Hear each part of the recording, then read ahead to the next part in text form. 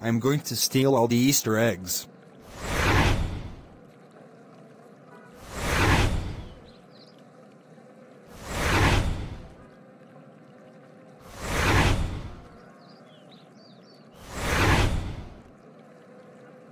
Now I got them all.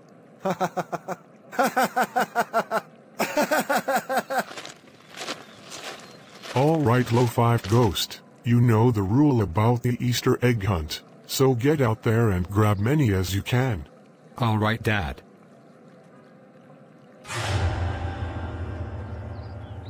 Hey, all of the Easter eggs are gone. Where did they all go?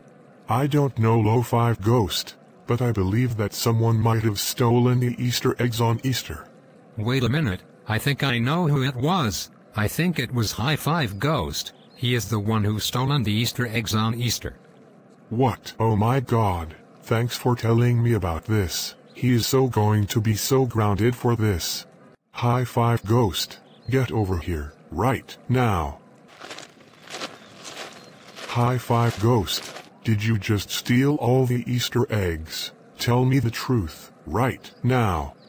Well, you are not going to be so happy when I tell you this, but yes, I stole all the Easter eggs on Easter.